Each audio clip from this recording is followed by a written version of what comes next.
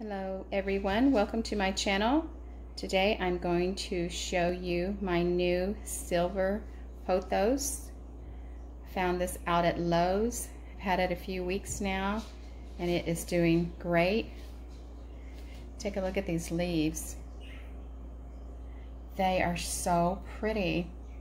Now I've seen other YouTubers have this plant, but I've never seen it out anywhere for sale. And I just happened to run into it. It was the only one they had and I decided to get it.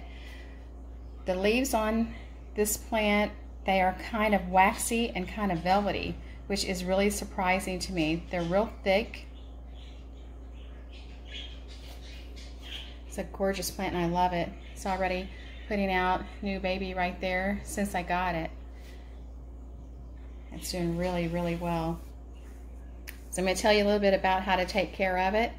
Now, like I said, this is a pothos, and it's very similar to the care of a pothos. It's originally from Southeast Asia, and it does love temperatures between 65 and 85 degrees. I have this one sitting in a south window. I would like to hang it, just don't have anything to hang it on right now, but it comes on a hanger. I would like to hang it. I can't wait to see how this is going to look when it gets really, really long and full. It likes bright indirect light, doesn't like harsh direct light. It will scorch the leaves, so you have to be really careful about that. You can sit in a window, just make sure that it's not touching the window because it can get really hot in the summertime, especially if you live in Texas like I do. You want to water enough to keep the soil moist but not soggy. I wait till the top 1 inch is dry and then I water it. It does love humid weather, so you can mist it and it should do great. This type of plant will do great in a bathroom or a kitchen where it's more humid. Now I'm going to water this weekly, but every 2 weeks I'm going to give it the Miracle-Gro plant food, just mixed in water. And then every 2 weeks I'm going to give it fertilizer. I use the Alaska Fish Fertilizer 511. Mix it half strength and give it every 2 weeks. It likes a well-draining soil, and I do use the Miracle-Gro fast growing formula. That's not what's in this one. It came from the nursery like this, so I don't know what kind of soil it is, but it's a similar type soil. You can repot in the spring, and if you do repot, just go up 1 pot. Plants don't usually do too well if you put them in too big a pot. Now you can propagate by cutting at the little nodule, and then you can place it directly in soil, or you can propagate it in water just like you do a regular pothos.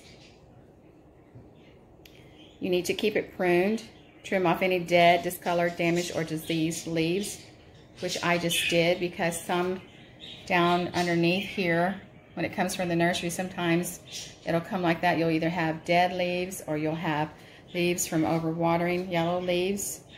And I did notice this one. I thought I saw a brown tip somewhere. Yes, right there. And that can happen when it's being transferred from the nursery to the department store. Sometimes it's overwatered, sometimes it's not watered enough, but that can happen. Once you get it home, you can get it on a regular watering system and you shouldn't have any problems. It is susceptible to mealybugs and scales. You can treat that with a cotton ball or swab dipped in alcohol. You can also spray it with a soapy water. I put about 1/8 of a bottle of detergent, dish detergent, and fill the rest with water and spray it, and that helps a lot with keeping pests off of them. It is mildly toxic to pets and humans, so you want to be careful not to let your pets play with this plant or chew on it. But it's a very easy plant to take care of, and I just think this is one of the prettiest ones. I'm going to keep you updated on how well it's doing, but I think it's going to do just fabulous here. If you have any questions about this plant, be sure and link them below.